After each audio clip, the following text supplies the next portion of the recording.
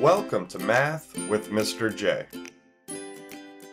In this video, I'm going to cover how to read, interpret, and understand box and whisker plots. So basically, what are we looking at when it comes to box and whisker plots? Now keep in mind, box and whisker plots are also called box plots.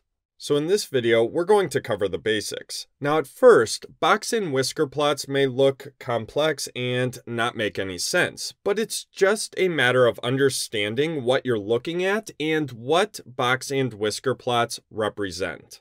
Now simply put, box and whisker plots are a way to display data and the spread of that data. They give us a visual. Let's jump into our example and see exactly how to read and interpret a box and whisker plot. For our example, we're going to be taking a look at years of teaching experience. So 10 teachers were surveyed, and here are the results. Again, this is years of teaching experience. This data is in order from least to greatest, and the box and whisker plot has been created below. Now, when it comes to box and whisker plots, there are 5 key parts. They show us a 5-number summary of the data set. Box and whisker plots display the minimum, the first quartile, the median, the third quartile, and the maximum. Let's start by taking a look at the minimum and the maximum. So the minimum number of years of teaching experience is 3. The maximum is 18. So the minimum is 3 years and the maximum is 18 years. So the minimum and maximum are just the smallest and largest numbers in value within the data set. So as far as the box and whisker plot, we have the minimum right here and the maximum right here. So let's label this minimum and maximum. So the whiskers that extend out from the rectangle extend to the minimum and to the maximum. Now that we covered the minimum and maximum, we're actually going to move to the middle, and we're going to take a look at this line right here inside the rectangle. That line represents the median. The median is the middle point of the data, the halfway point, or the 50th percentile. The median is also referred to as the second quartile. Now, since we have 10 numbers within the data set, the halfway point is going to be in between the 8 and the 10. So this is the median. It splits the data set in half. We have 5 numbers to the left and 5 numbers to the right. Now we are directly in between 8 and 10. So we take the average of those two numbers to find the median. So we do 8 plus 10 and then divide by 2. 8 plus 10 is 18. Divided by 2 is 9. So the median is 9. Now for this one, we can just think that 9 is directly in between 8 and 10. But keep in mind, whenever you have two numbers and you need to find the median in between, you can take the average in order to do so. So again, the line inside the rectangle is the median. So that's the halfway point within our data. Now we need to take a look at the first quartile, also known as the lower quartile, and then the third quartile, also known as the upper quartile. Let's take a look at the first quartile first. So we need to take a look at the bottom half of our data. So right here. Now the first quartile is going to be the median or halfway point within our bottom half of the data. So we have 5 numbers within that bottom half. So this is going to be the median of the bottom half of the data.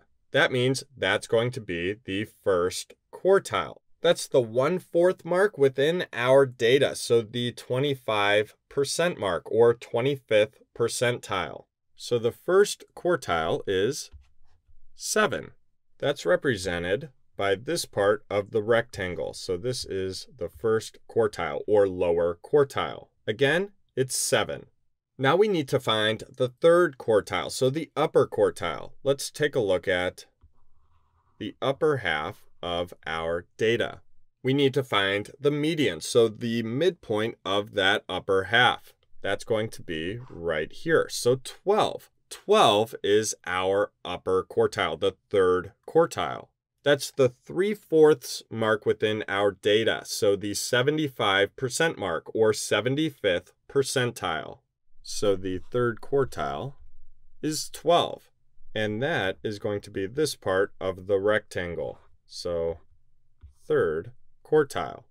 Those are the 5 parts of a box and whisker plot. We have the minimum, which was 3 years of teaching experience. So minimum was right here. Then we have the first quartile, which was 7. So right here. Then we have the median, which was 9. So right here. Then we have the third quartile, which was 12. So right here. And then we have the maximum, which was 18 years of teaching experience, which was right here. Box and whisker plots use quartiles, so the data is split into 4 parts, so fourths. We have about 25% of the data right here. We have about 25% of the data right here. We have about 25% of the data right here. And then we have about 25% of the data right here.